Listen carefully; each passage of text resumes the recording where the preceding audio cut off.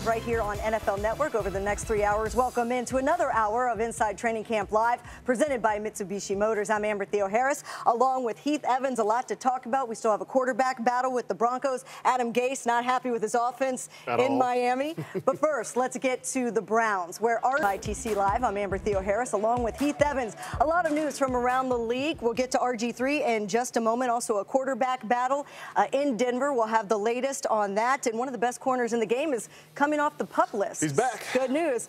We will talk about that in just a moment, but first, let's talk about what's going on. And Heath, RG3 hopes things will be different for him. It was a rough run when the Redskins gave up 3 first-rounders and one second-round pick to move up to get him, and then it just didn't work out. But you really disagree with him being named the starter this early.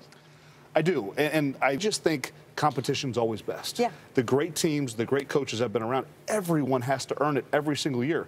And then with RG3, I think it would have been great for his confidence. I think Hugh is really trying to set him up, breathe life into him so you can have the best quarterback. I just think for RG3, it would have been best.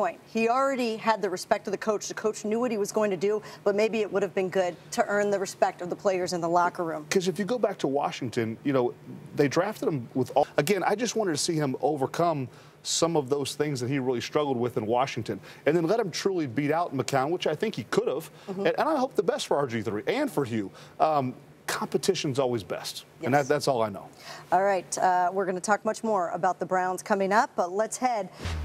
Welcome in, everyone, to ITC Live. I'm Theoharis and Heath Evans, presented by Mitsubishi Motors. We're here with you for another hour. It is 6 o'clock in the East, and some of the West Coast teams just starting practice right now as we head out to Irvine, California.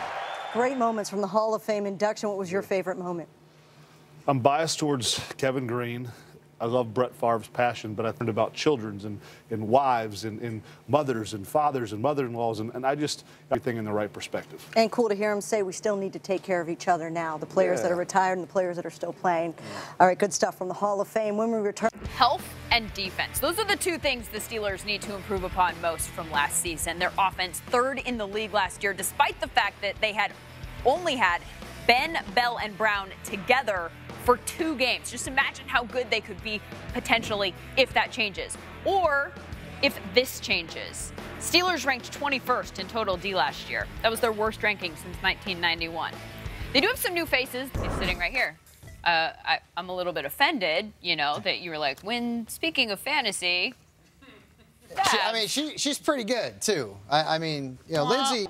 So, Michael Fabiano, we have the preseason upon us. I know you're rise. What about Kelvin Benjamin? Yeah, another player we haven't seen in a while, right?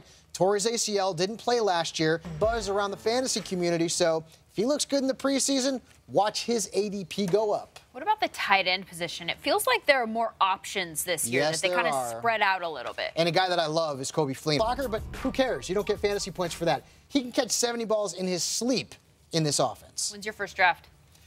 As late as possible, probably at the end of August. And then I'll have like 10 of them. Yeah, I mean, that's how it goes. In straight days. Michael Fabiano, our fantasy expert extraordinaire, still ahead on NFL Total Access. Who else? Earl Thomas days away from kickoff Panthers-Broncos on September 8th. Next, some video making the rounds today. Even though it's from 2013, it is Devontae Lynch.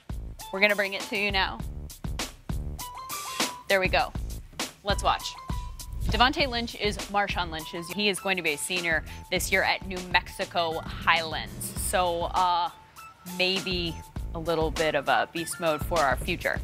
Finally, Michael Phelps will go for another gold tomorrow night when the Ravens are playing their preseason game. So the Ravens have announced that they will air the 200-meter individual medley final on the Ravens Vision board. So if you are a Baltimore fan, you don't even have to make a choice.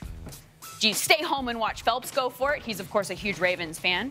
He's a beast. From Maryland. He's a beast. Maryland. Or do you go to the game? No choice. You can do both. I think we have a couple of emojis in the Inside Training Camp theme. Maybe one of Sean, maybe one of Heath. Can we pop that up there real quick? Emoji or Bitmoji? Well, it could be either or. Oh, we don't have them. We don't have them. Hey, happy birthday, John Marvel and Brooke Sersoli. Thanks to our friends in Wyckoff, New Jersey for watching.